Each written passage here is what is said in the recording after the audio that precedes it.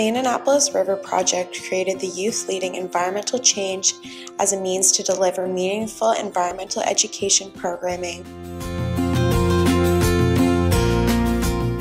It allows students to explore natural ecosystems around their homes, reinforce their learning through hands-on projects, and contribute to the ecological health of their communities. I feel that when you're outside and getting a hands-on experience, it's a lot better than in a classroom just learning the theory behind something. It helps us build some skills that you can't learn in school, like your team building and just overall volunteering for the community.